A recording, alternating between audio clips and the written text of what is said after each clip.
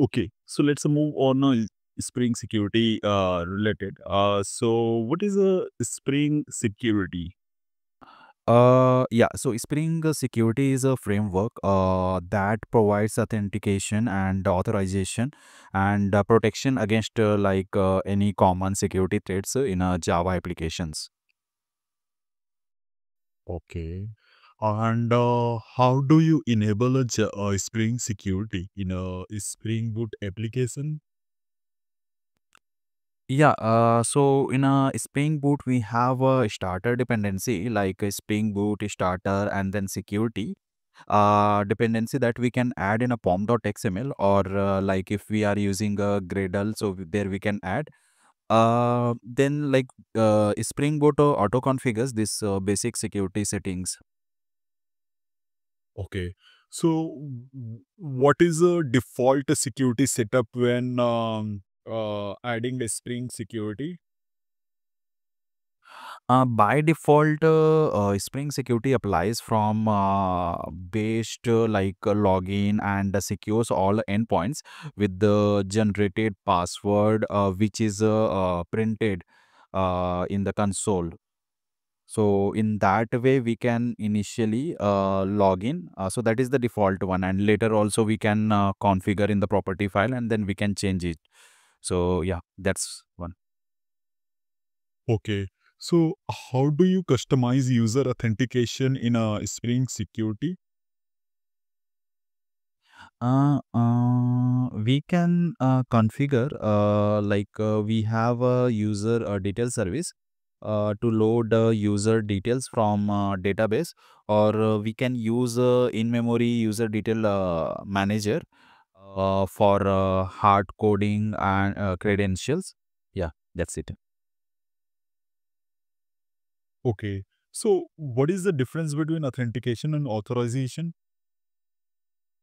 Yeah, authentication like verifies users with to log in if anyone log in into a system the first time. So they enter like their credential, username and password. So this is a part of the authentication. So to access any part of application, first we authenticate whether user has already account or not based on the username and password. And authorization is a access permission, once we authenticated the user, then we check whether user is authorized to access that particular page or not. So this is basically a access control. Okay. So how do you implement role-based access control in Spring security? Okay, so we can pre-authorize has a role, and then we can give like role admin or role user, role super admin kinds of, or we can configure access rule in a security filter chain also using some HTTP, and then we have authorized HTTP request that we can use. Okay. So what is a user detail service that you set? Yeah, so it is an interface that loads the user details from the data source like database. We implement it, provide a custom user authentication. Okay. So how do you store password securely in a Spring security? Okay, so we can use some bcrypt password encoder to hash password before storing them into database, and in this way we can secure any kinds of password. Okay. So what is the purpose of security filter chain in a Spring security? Security filter chain defines the security configurations, including like authentication and authorization rule in Spring Boot applications. Yeah, so that. Okay. How do you secure a REST APIs in a Spring security? We can disable CSRF for APIs, and we can use like a JWT authentication, and we can configure security rules to restrict access based on the user role. Yeah, these are all the things which we can follow uh, to secure like REST APIs. And also like if we want like the browser specific, there is a one security called cross uh, origin resources sharing, so that also we can implement. Okay. Uh, what is a ZWT and why is it used in a Spring security? JWT, it's called like a JSON Web Token, is the stateless token-based authentication mechanism. Mostly we use to implement in any of our Spring Boot application. So this secure our REST APIs without needing a session storage.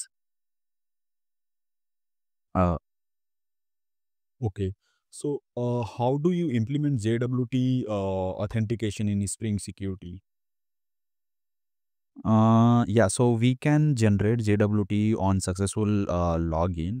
We can generate one token, including it in the. We can just pass this in a request header and validate it using the filter before allowing the access.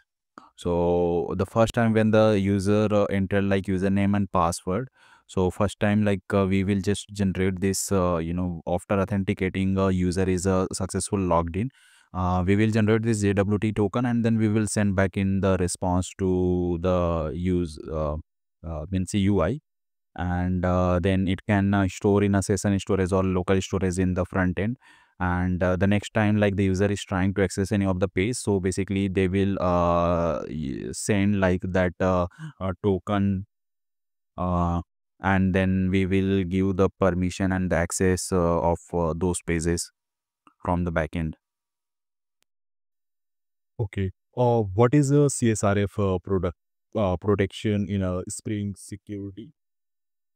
CSRF side request forgery prevent unauthorized actions from authenticated user, and it enables by default in a Spring security, so we don't need to enable it. But if you want to disable, then we can configure in the like that configuration class. Okay. How do you disable CSRF protection in for the REST API? Yeah, so we have a configuration class where we have defined this security. So there we can use like HTTP dot CSRF function, and then dot disable function we can call in a like a builder pattern. In a Spring security filter chain is a REST API typically use a stateless authentication. So in this way, like we can disable it. Okay. How can you prevent a brute force attack in a Spring security? Do you know? Yeah, we can implement account lockout after multiple failed logins attempt using a login attempt service, or we can use tools like reCAPTCHA, reCAPTCHA kinds of. Uh, that's only I think we can do. I'm not sure if there is any other way to do this. Okay. All right. The one last question. How do you handle a method level security in Spring security? Mm, Okay, so we can use in a method level like some annotations called at the rate pre authorize, or at the rate post authorize, at the rate secured, or we can use also like at the rate roles allowed. to secure that a particular function when any like logic or the user has access or not for that particular, so in this way like we can define it. Okay, all right.